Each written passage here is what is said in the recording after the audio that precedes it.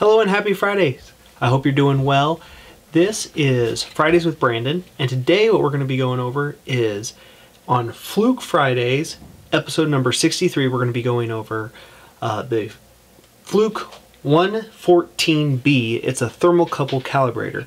I've had a couple people ask me questions about this and just kind of like, what are the resources out there and what does this thing actually do? So we're going to go through it today. We don't have any questions, so we're not going to do any Q&A today. But if you do have any questions during the video about anything regarding Fluke, put them in the comments below and maybe I'll answer them next week's video.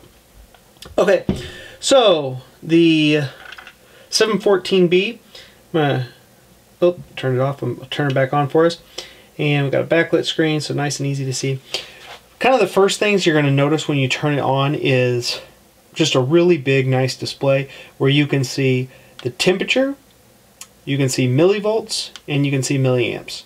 You can also see percentage to span, and you can see what thermocouple you're dealing with. So if you click thermocouple type, you can see lots of different thermocouples you can deal with. Anything from, I assume it's all the thermocouples. I don't know. I'm not a thermocouple expert, but it's a lot of them. K is probably the most common. That's what we're going to be dealing with today. I actually have a K-type thermocouple with a little Rosemont 644 Hart transmitter. So we're going to use that to kind of mess with this today. The first thing you're going to do is when you get into it, you're going to decide, you're going to use this measure source button. So are we wanting to measure or are we wanting to source? So if we're measuring, you could just put a thermocouple in here and you could get measure your temperature from the thermocouple. If you want to source, that means you want to push out millivolts out of this to simulate a thermocouple. And that's probably what most people are doing with this, is they're going to want to use it to source millivolts. Okay, so we're going to spend more time with that. Measuring, very simple. You just plug it in and get your number up there. Make sure you choose your right thermocouple. Now in this case, you might have it on different ranges. So if we hit 0, you see now it's sourcing from 0, and then I have max 150. Well, maybe you want it to be 250. If your transmitter is set from 0 to 250 or 0, maybe it's 0 to 100 degrees Fahrenheit, you would do that and then say hit this shift button and then hit this to set it. So we do this, set, and now we can see 100%, 100 degrees Fahrenheit. We go to 0, 0, we go up by 25, and you can see 25%, 25 degrees Fahrenheit, so on and so forth.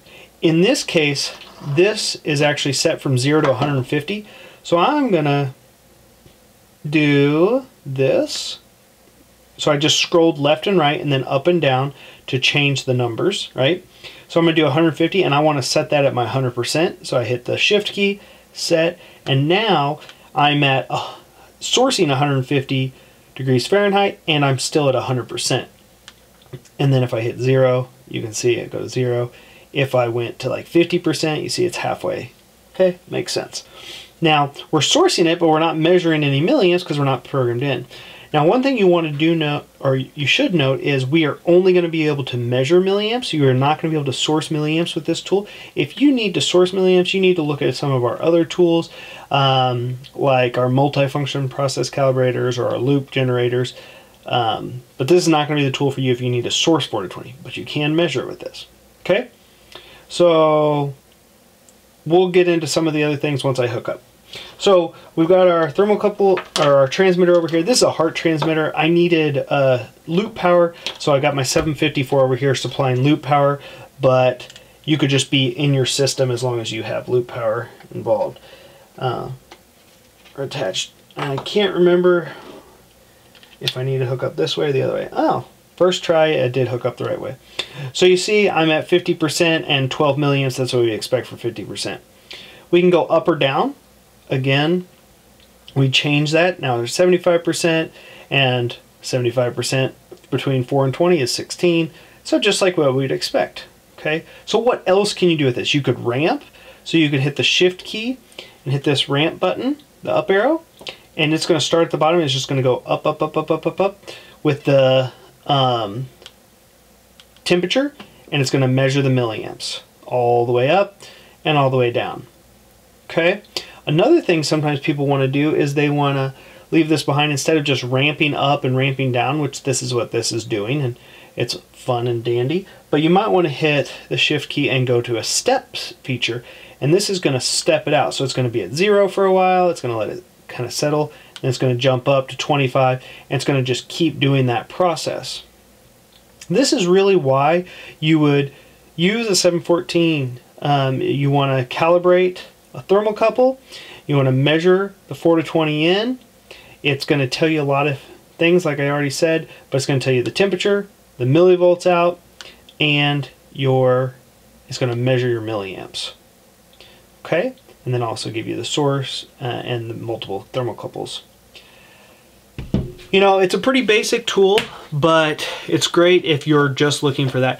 Another tool that's kind of a sister tool of it, or a brother tool of it, depending on how you want to talk about that, it would be the 712B, which is going to be, instead of thermocouples, it's going to be RTDs.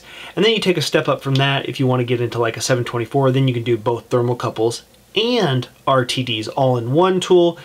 And then above that, you start getting to where you can do pressure with like a 725, and then all the way up to the documenting process calibrators where you can get software to interface with these things. So I hope that's helpful.